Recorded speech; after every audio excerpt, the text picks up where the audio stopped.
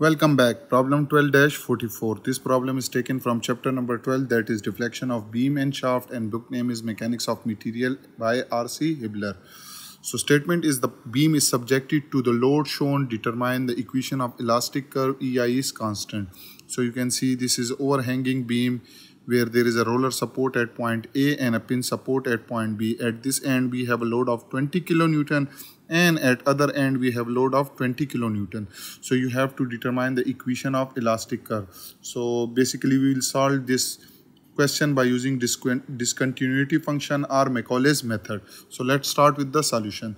So first step is that if you remove this support at point A, so you will be having a reaction force which is represented as RA, and if you remove this pin support at point B, so you will be having a reaction force as RB. So you'll find this RA and RB by using equation of equilibrium. So first equation of equilibrium is sum of all moments about point A is equal to 0, taking the counterclockwise movement as positive.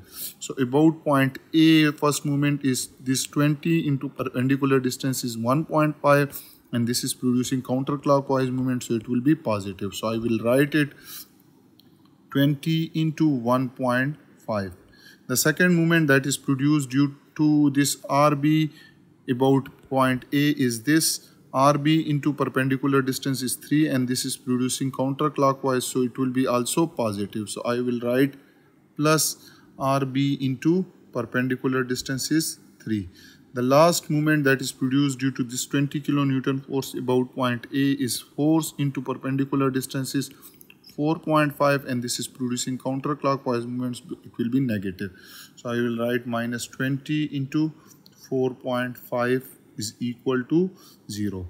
So here we will get 3RB plus 30, 20 into 1.5 is 30, and this will be minus 90 is equal to 0. So 3RB will be equal to, this will be minus 60, so it will be 60. So from here you will get RB will be equal to 20 kilonewton. So this is RB. Now we will find RA by using another equation of equilibrium, that is sum of all forces along y direction must be equal to 0 and upward force is taken as positive. So you can see one force, this is plus 20 plus RA plus RB minus 20. So this is also minus 20 because this is downward. So minus 20 plus RA plus RB, which is equal to 20, and minus 20 is equal to 0. So from here you will get RA will be also equal to 20 kilonewton. Now you have both RA and RB. So what we will do is that we will find equation of elastic curve, and we know that equation of elastic curve can be obtained by using this formula, EI into d square V over dx square, where V is deflection and x is the distance that starts from here, is equal to moment. So we will find this moment by using Macaulay's method. So by using discontinuity functions or Macaulay's method, and for that you can see this is the table that is available in chapter number 12, deflection of beam and shaft. So for that I will write the equation of moment. This moment is equal to, now you can see here we have loadings. So this is first, second, third and four different type of loading. So in our case we can see all the loads are points loads. So what we will do is that we will use case number 2. So moving from right hand side, we will count all these forces, this and this, and we will leave this one on the left. This is the right hand side and this is left hand side. So moving from left to right hand side, we will neglect this 20 kilonewton and we will include all these force. Now you can see this force is upward, and moment equation is defined by this, and this force acts at a distance of A, and x start from here. So x is again start from here. For this loading, A will be equal to 0.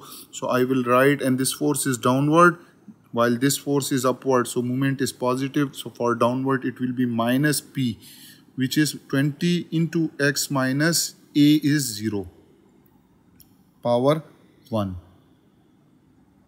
Second force is RA, that is acting upward. So this will be plus RA is 20 kilonewton, so 20 into x minus A. Now A is equal to 1.5 for RA load. So my x minus 1.5 power 1. And the third one is RB, and that is also positive because it is upward, so movement equation will be positive. So RB is 20 into x minus A. So A for RB will be equal to 1.5 plus 3, which is 4.5. Power 1. So what we will get is the moment equation will be minus 20 into x plus 20 into x minus 1.5 plus 20 into x minus 4.5. Now let this is your equation number A. So put value of M in equation number A. So we will get EI into d square V over dx square will be equal to minus 20x plus 20 into x minus 1.5 plus 20 into x minus 4.5. What we will do is that integrate this equation. You will get EI into dV over dx will be equal to minus 20x square over 2 plus 20 into x minus 1.5 power 2 divided by 2 plus 20 into x minus 4.5 power 2 divided by 2. So we will get EI into dV over dx will be equal to minus 10x square plus 10 into x minus 1.5 square plus 10 into x minus 4.5 square, and there will be a constant of integration C1, so C1 will be also there. Let this is your equation number 1. So again integrate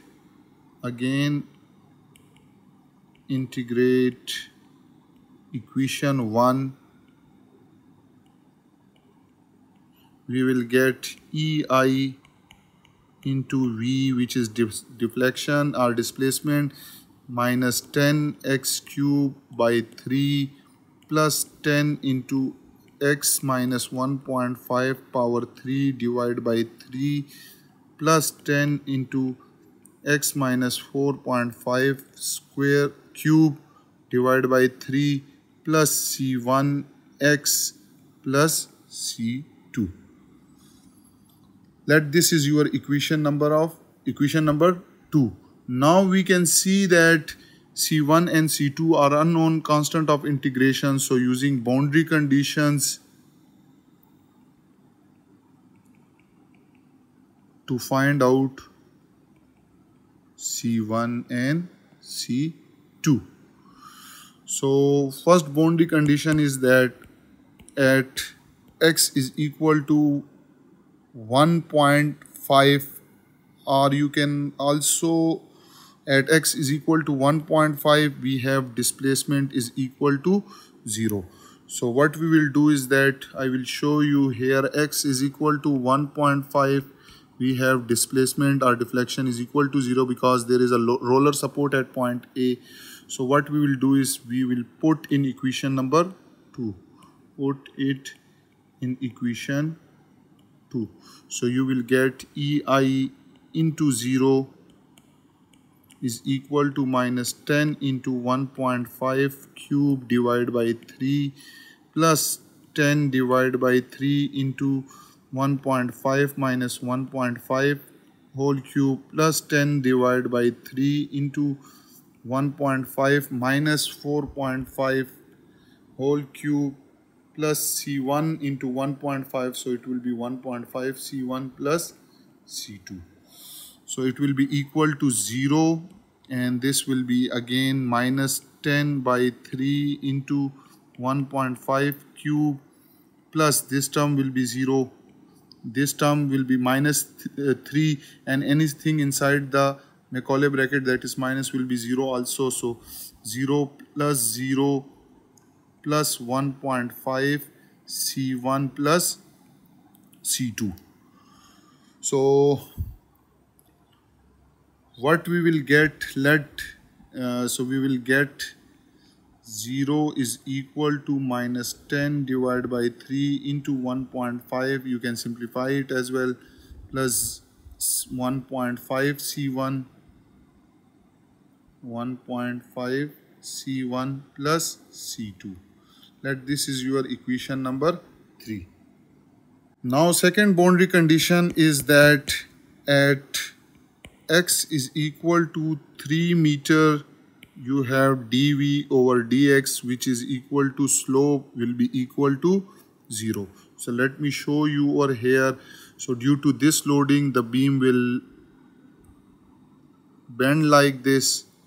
Clear? So here you can see this is the distance where x is equal to 3. And here you can see if you take the tangent to this curve, so its slope dv over dx will be equal to 0. So what we will do is that put it in equation 1. So this is equation 1. So if you put it in equation number 1, so you will get ei into dv over dx is equal to 0, and that is minus 10 into 3 square plus 10 into 3 minus 1.5 square plus 10 into 3 minus 4.5 square plus C1. So 0 is equal to minus 10 into 9 plus 10 into 1.5 square, and this term will be 0 because 3 minus 4.5 is minus 1.5 inside the Macaulay bracket, and that will be 0. 0 plus C1. So from here when you calculate it, you will get C1 is 67.5. Now you have C1, so put the value of C1 in equation number 3. So you will get C2, and C2 will be equal to minus 90. Now you have C1 and C2, so we are interested to find out the equation of elastic curve, and this equation number 2 define it. So what we will do is that we will put the value of C1 and C2 in equation number 2. So you will get ei into V is equal to minus 10 times x cube over 3 plus 10 by 3 into x minus 1.5 whole cube plus 10 by 3 into x minus 4.5 cube plus C1, which is 67.5x plus C2 is minus 90. So I will correct it. This is minus 90. And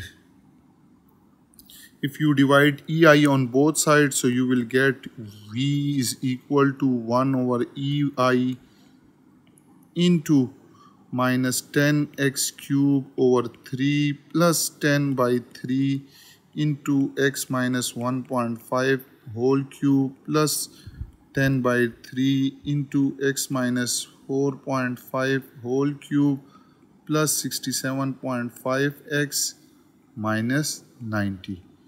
and its unit will be kilonewton into cubic meter. And what if you have E and I?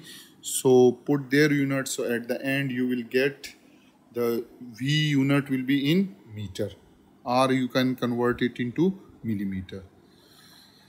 So that is the answer or equation of elastic curve for the given loading shown above, and that was all about this problem 12-44. I hope you have enjoyed this video and you have learned from it. Those who are new to my channel, then subscribe it and don't forget to press the bell icon so that you can get notification about my latest videos. If you have any question, you can ask me in comment section. Thank you for watching.